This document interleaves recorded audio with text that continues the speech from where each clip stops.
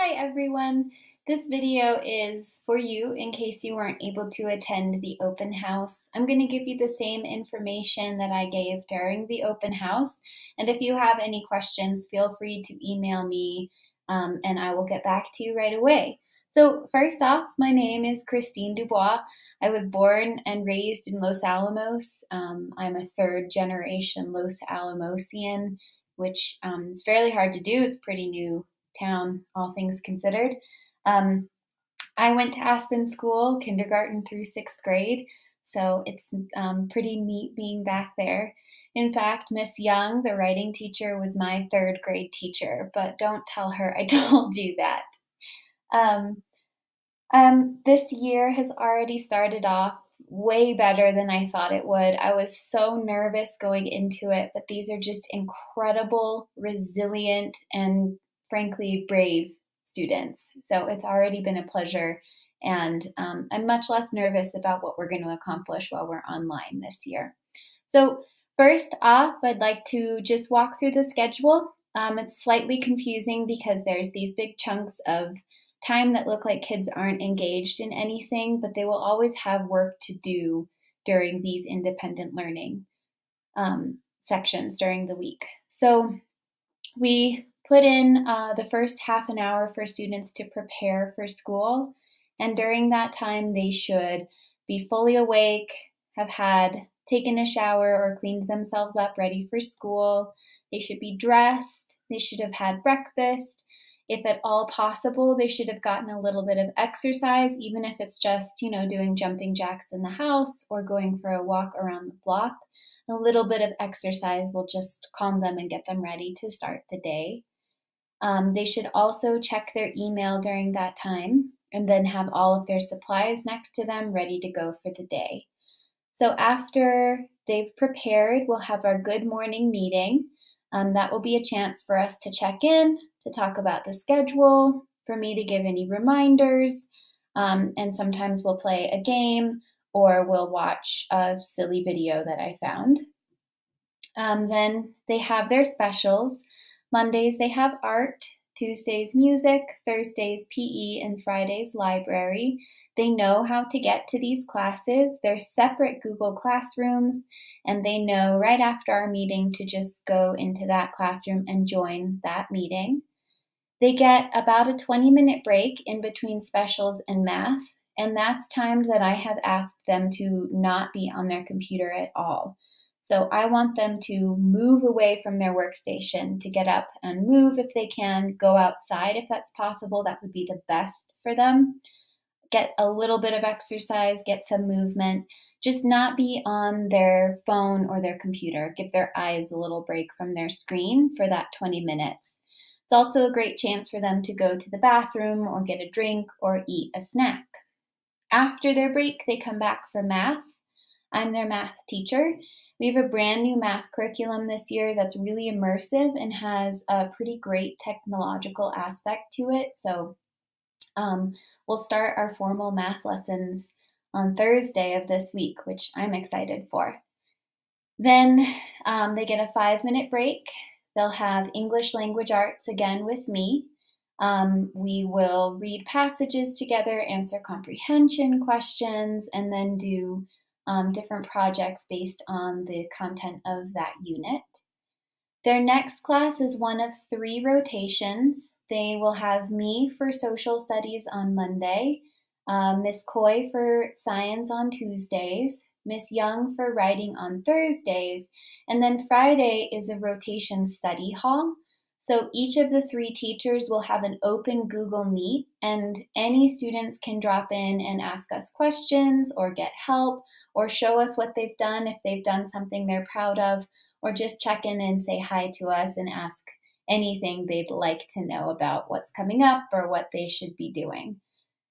After their rotation, we blocked in 30 minutes for lunch, and then the rest of the afternoon is independent learning. So through each of their classes, they're going to be assigned work to do in the afternoon. So they won't really have homework in the sense of something that they'll do after 3 o'clock every day. they will get homework that they'll do during independent learning. And that might also include using programs like Reading Plus or Imagine Math, or if we're lucky enough to get it this year, Reflex Math, on top of anything else that's been assigned.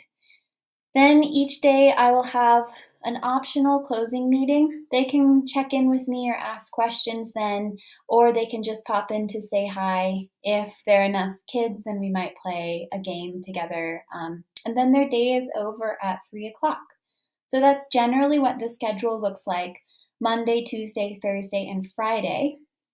Wednesdays is really just like their independent afternoons, except that they might have services from other teachers. So if they receive any type of special ed service, they might get to meet with those teachers on Wednesday mornings. I will also meet with small groups. I got to meet with one this morning, just kind of out of the blue, posted, if anyone wants to play a Kahoot with me, join. And I had 5 students join and we had a great time. So I'll also do that occasionally on Wednesdays.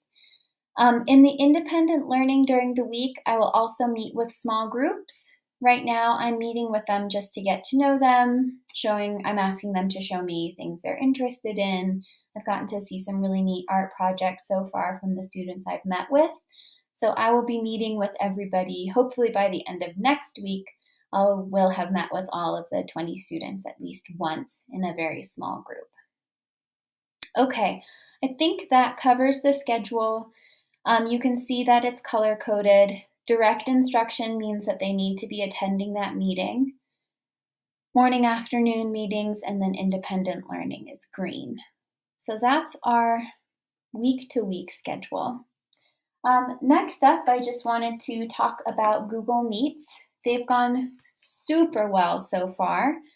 Students know the expectations. They're things like keeping your camera on and your microphone off, only using the chat to ask questions. But they're also being really wonderful with each other because they've had to do a lot of troubleshooting. And when kids get kicked out of meetings, their peers are really great about typing in the chat box what they missed when they come back.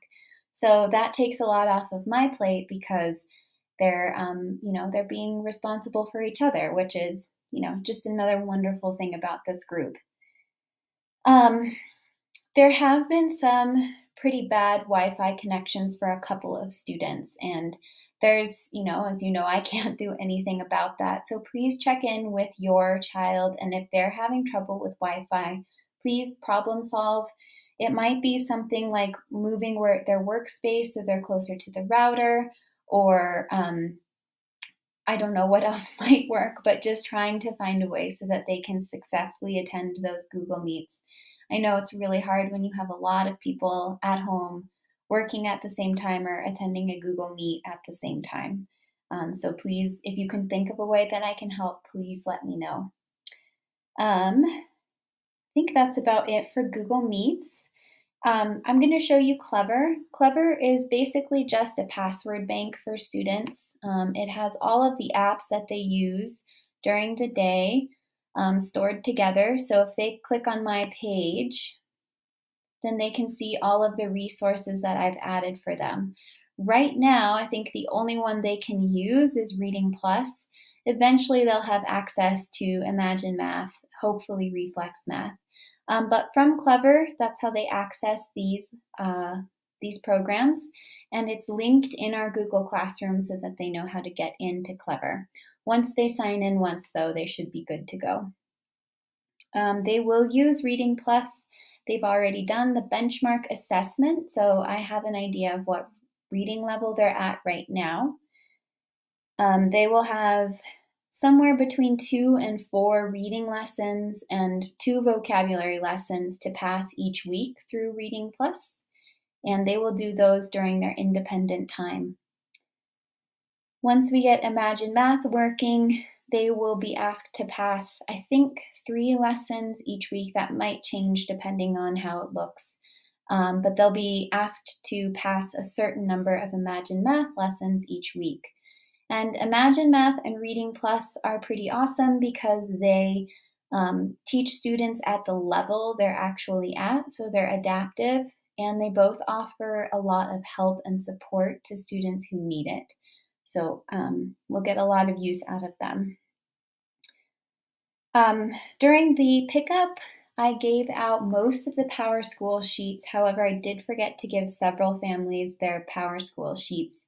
So I will either mail them to you or figure out another way to get them to you. I'll also be emailing you a copy of all of the login information for Power School. And Power School is just a way for you to check on your students' grades and see what they need to do. You can also check in Google Classroom to see what their grade is and to see if they're missing any assignments. So that might, if you ask them to show you their Google Classroom, they can show you the grades tab and how they've scored on assignments they've had so far. The last part, I just wanted to go through a couple of positives and some negatives that I'm experiencing so far, and maybe we can brainstorm together on how to make it a little bit more successful. First, positives. This is the most resilient and kind group of sixth graders that I've ever taught, and I can tell that in just the first 3 days. It has made me feel so much better about this year. They are truly, truly an amazing group of kids. So well done, parents and guardians. Pat yourselves on the back. Give yourselves a big hug. I'm just amazed by these kids. They are absolutely incredible. They are, as I said before, the internet is making it really difficult for some kids to learn. So please check in with them, and if they're getting frequently booted out, please troubleshoot and try to figure out how to make their internet connection the best it can be for them. As you've seen, there's lots of extra time during the day where they're not physically in, well, I guess it's not physically, where they're not in contact with me. However, I'm always available to them through text messages, through GoGuardian, which is an app that on my computer that monitors what they're doing so that I can check in and see what they're working on, and they can chat with me through GoGuardian. They can also email me and I'll get right back to them. So as I've told them, they're never really alone. I'm always here to help them. They just have to reach out. I think the biggest thing that's been hard for me is that I've always made exercise a big part of my classroom. I've always been the only sixth grade to have a run walk program. We take extra recesses frequently because I think it's so important for for everybody, but especially for kids to get a lot of exercise.